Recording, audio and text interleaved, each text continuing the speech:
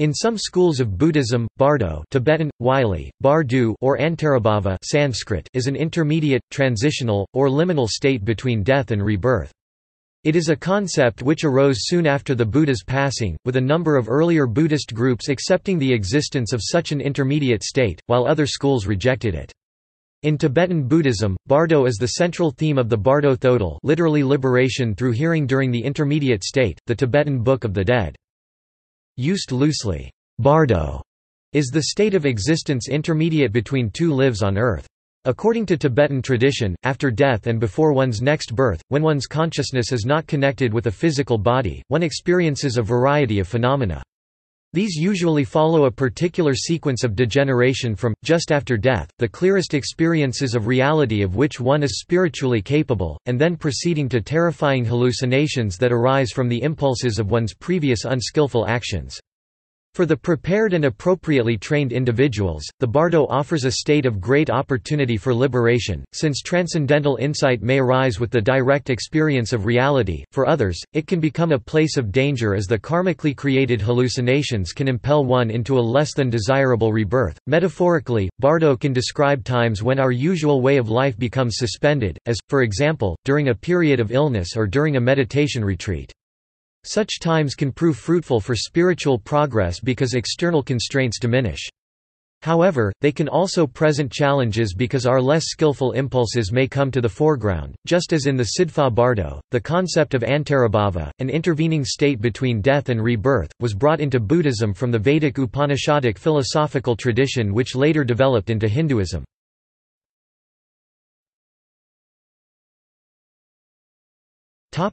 Intermediate state in Indian Buddhism. From the records of early Buddhist schools, it appears that at least 6 different groups accepted the notion of an intermediate existence Antarabhava, namely, the Sarvastivada, Darstantaka, Vatsiputriyas, Samadhiya, Purvasala and late Mahisasaka. The first 4 of these are closely related schools. Opposing them were the Mahasamgika, early Mahisasaka, Theravada, Vibhajyavada and the Sariputra Abhidharma, possibly Dharmagupta, Bardo 1955–291. Some of the earliest references we have to the intermediate existence are to be found in the Sarvastivadin text the Mahavibhasa, a pi da mo da pi po sha lun. For instance, the Mahavibhasa indicates a basic existence, ben yu, an intermediate existence, zhang yu, a birth existence, sheng yu, and death existence, cucbeta, t27, no 1545, p. 959, etc. Bardo 1955–143 provides the arguments of the Sarvastivada as follows: the intermediate being who makes the passage in this way from one existence to the next is formed, like every living being, of the 5 aggregates skandha.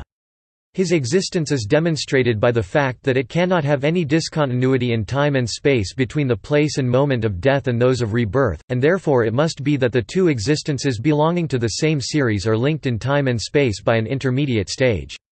The intermediate being is the Gandharva, the presence of which is as necessary at conception as the fecundity and union of the parents. Furthermore, the Antaraparinirvayan is an anagaman who obtains parinirvana during the intermediary existence. As for the heinous criminal guilty of one of the 5 crimes without interval anantarya, he passes in quite the same way by an intermediate existence at the end of which he is reborn necessarily in hell.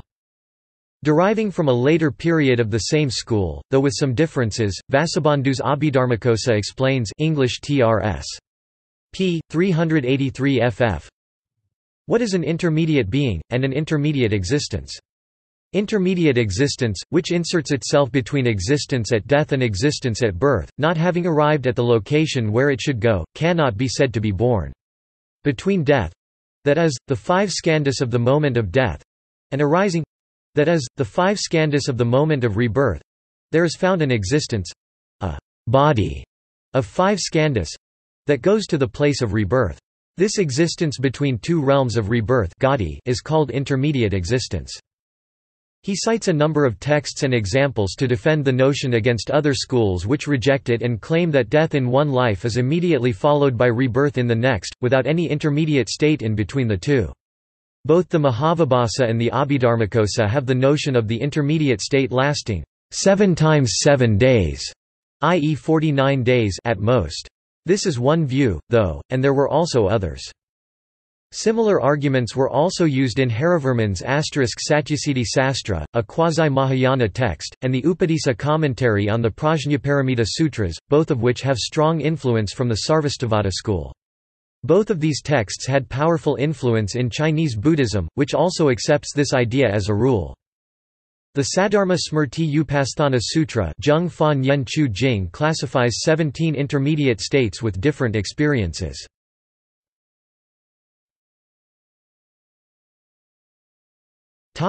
Six bardos in Tibetan Buddhism.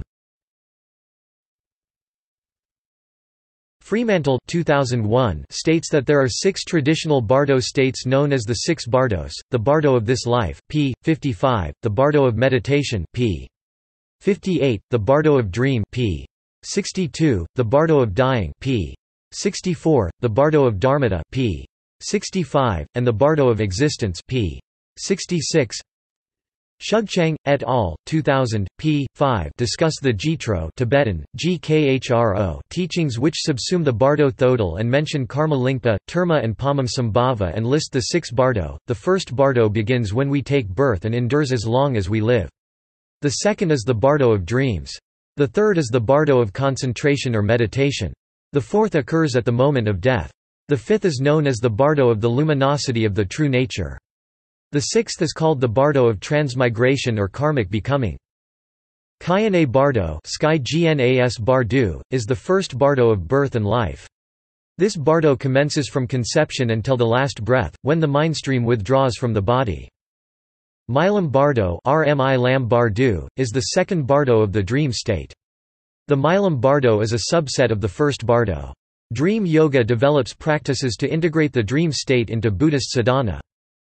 Samten Bardo is the third Bardo of meditation. This Bardo is generally only experienced by meditators, though individuals may have spontaneous experience of it. Samten Bardo is a subset of the Shine Bardo. Chikai Bardo is the fourth Bardo of the moment of death. According to tradition, this bardo is held to commence when the outer and inner signs presage that the onset of death is nigh, and continues through the dissolution or transmutation of the Mahabhuta until the external and internal breath has completed. Chonyi Bardo is the fifth bardo of the luminosity of the true nature, which commences after the final inner breath, Sanskrit, prana, vayu, Tibetan, lung. It is within this bardo that visions and auditory phenomena occur. In the Dzogchen teachings, these are known as the spontaneously manifesting Thodgal Tibetan, Thod Argyal visions. Concomitant to these visions, there is a welling of profound peace and pristine awareness. Sentient beings who have not practiced during their lived experience and or who do not recognize the clear light Tibetan, Ad Gsal at the moment of death are usually deluded throughout the fifth bardo of luminosity. Sidfa Bardo is the sixth bardo of becoming or transmigration. This bardo endures until the inner breath commences in the new transmigrating form determined by the karmic seeds within the storehouse consciousness.